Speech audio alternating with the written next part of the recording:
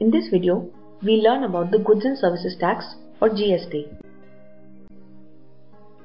First, let us very briefly look at the constitutional provisions for taxes.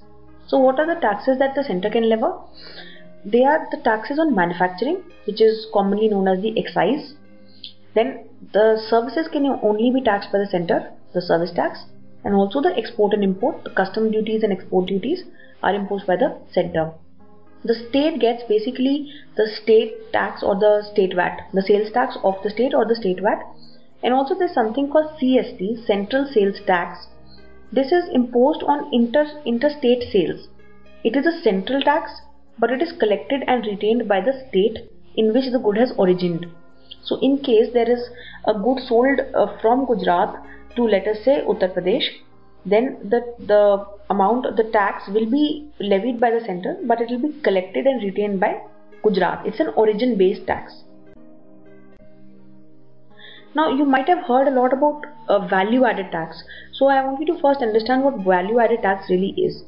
So let us say that I produce let us say a loaf of bread for rupees 100, and let us say the tax in all cases is 10%.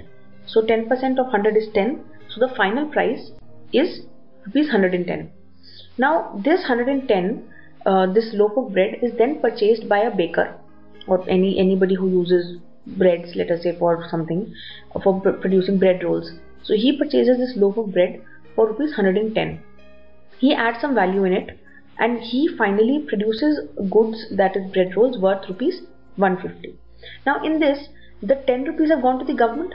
So effectively he has 150 rupees worth of bread rolls in his hand. Now when he sells those, he is going to again impose a levy of 10%, which is rupees 15. So the final price becomes 165. Now this 15 rupees again goes to the government. Now if I add the taxes in the entire value chain, it is 10 plus 15, which is 25. But actually the product which we got, let us say if I exclude the taxes, is only of rupees 150. So 10% of 150 is rupees 15. So effectively we are putting a tax on the tax. So we should not be doing this, because when 10 rupees was already paid, this was part of the price that the first guy has already paid. So now instead of this, if we have a value added tax, what will happen is that in the stage 1, he is paying a tax of rupees 15. But when he paid the price of 110, he has already paid for the tax of rupees 10. So effectively, the government only needs to get the tax on the value added. So the tax that he pays is 15 minus 10. So 15, that is his tax, 10% on 150, minus the tax that is already paid, that is rupees 10. So which is rupees 5. So the total tax becomes 10 plus 5, 15, which as you can see is also 10% of 150. So to look at it in another way is that, okay, he purchased, if I remove all the taxes, he purchased the thing for rupees 100, and after adding value it became of rupees 150. Now if I see at what value is added, it is rupees 50, 150 minus 100, so 10%. So basically in this particular stage, he should basically be paying only 10% of that 50, which is rupees 5. So 10 in the first production stage and 5 rupees in the stage 1, and you get a total tax of 15. Now why do we need GST? First of all, currently neither the centre nor the states can levy taxes on a comprehensive base of all goods and services and at all points in the supply chain. So like I said, the centre taxes the services, and also the centre taxes manufacturing, but the states can't tax manufacturing. States only can tax sales. So basically neither the centre nor the state can levy taxes on each point of the supply chain. Secondly, the division of tax powers makes both CENVAT and the state VATs partial in nature and contribute to the inefficiency and complexity. Basically, like even if I try to explain the entire constitutional provision, you will get confused. So like for instance, I told you the CST, Central Sales Tax, is levied by the centre but collected by the state of the origin. So these rules are so inefficient and complex that actually it reduces the efficiency of the entire economy. So we need a more simplified tax structure. Similarly, whenever there is a value added tax, like I told you, there is a credit for the tax that you have already paid. Like in a previous example, the bread roll guy was paying rupees 15 as tax, but he sort of gets 10 rupees back, and effectively he has to pay only rupees 5.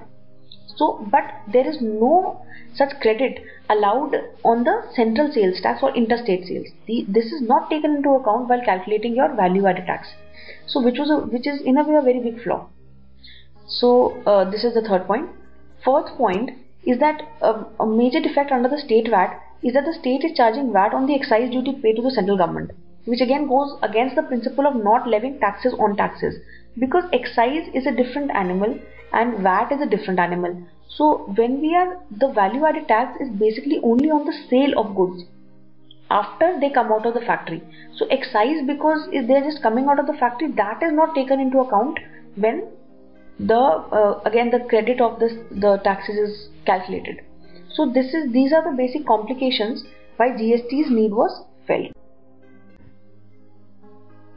So just to give you some more numbers, almost 140 countries in the world have already implemented GST, and they have a unified GST system. Now, again, this is also a reason why this has been done. Businesses producing in one state and selling in another, they pay a number of taxes, and it is basically a high cost for consumers. If according to NCAER, if GST is implemented, it is going to enhance India's GDP by up to around 1.7%. The current system of multiple taxes was leading to distortions in allocation of resources as well as production inefficiencies. Like I said, the more you complicate a system, the less efficient the economy is going to be. And like you can obviously understand, it's a progressive step in the direction of tax reforms, because the easier it is for people to comply with your system, the better they are going to comply and better tax collections you are eventually going to have, with lesser cost to everybody, cost in terms of time, money, compliance costs and everything else. Now what is GST? GST is a destination based consumption tax. Now, like we were talking about the interstate tax, where I gave you the example of goods originating from Gujarat and going to Uttar Pradesh. So the tax was retained by Gujarat. So I said it's an origin based tax. But in this case, it's a destination based tax, and the tax will be the good will be taxed in the final destination. It will go to the state of the final destination. And it's a consumption tax. It is taxation on consumption. But GST is a value added tax to be levied on both goods and services. So except the exempted ones, but basically it is levied on both goods and services, which is an very important feature of this tax. Like I already told you, GST revenue will ultimately be received by the state in which goods are finally consumed. So this is important. So earlier, if Gujarat was selling something to Uttar Pradesh, Gujarat got the tax, but now the tax will go to Uttar Pradesh because actually the people of that state are paying for that product. So the tax also in a way should belong to that particular state. Now, GST is also a value added tax, so what is new? Again, I have already told you, but this is just to clarify things a little bit more further. GST is similar to the other value added taxes, but it subsumes many other taxes. It is going to have a unified structure, and you will not have these so many taxes that are there currently. Secondly, GST removes the cascading effect, since currently both state VAT and Sen VAT is the excise, state VAT is the interstate tax, state VAT is the sales tax levied by the states, are levied on goods at the point of sale and production stages respectively. So like I told you, excise, you do not get credit for excise, you are imposing sales tax on the excise duty. So there's a lot of cascading effects which this tax is going to remove, because it is a unified tax structure. There is one tax for a product. That is what it is. Now, just to clarify, taxes subsumed under GST are like all the central taxes like excise, additional excise duty, duty under medicine, service tax, countervailing duty, surcharges and cesses, etc. State taxes like VAT, sales tax, entertainment tax, CST, and many other taxes are being subsumed. You just need to know that a lot of taxes are being subsumed under GST. So in December 2014, the 122nd Amendment of the Constitution Bill was passed in Lok Sabha for levy of GST, which enables the introduction of GST probably by around April 2016.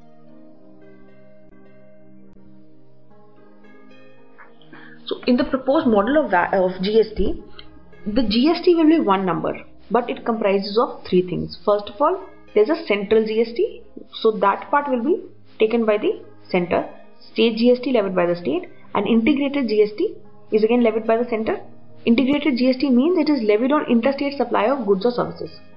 So basically, if let us say you have, I'm just taking this as an example, if let us say the rate of GST is let us say 25%, then I say that the central GST is let us say 15%, the state GST is let us say 8%, and integrated GST is 2%. So these are just very rough numbers, please don't take any value associated with it. So that those parts will go to these center, state and center respectively. So just to give you an idea of the numbers, currently India's average tax base as per 13th Finance Commission was around 31 lakh crores. Now if we bring GST, what is the revenue neutral rate for GST? Which means that if GST is introduced, the tax revenue could either increase or decrease. So what is the number, that one number, which if brought about will keep the tax revenue of the government constant? That is around 27%, which as you may feel that is somewhat high.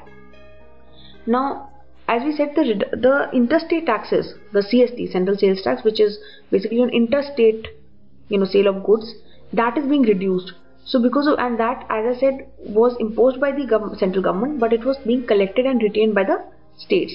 So that the rate is getting reduced. So the states are said to lose a very big amount on account of that, which can amount to the tune of 11,000 crores. So the concerns of the states, you might have heard that a lot of states were protesting against this introduction of GST. What is exactly their concern? First of all, the concern is revenue sharing. How is the revenue going to be shared? They want more details and more say in determining that. Secondly, there is a significant loss in tax collections anticipated by them. Like I said, the CST rate is going to be reduced and there's all sort of losses which they are anticipating. And also they are requesting power to tax petroleum and liquor products. This is a more minor point. So this is not a conceptual point as such.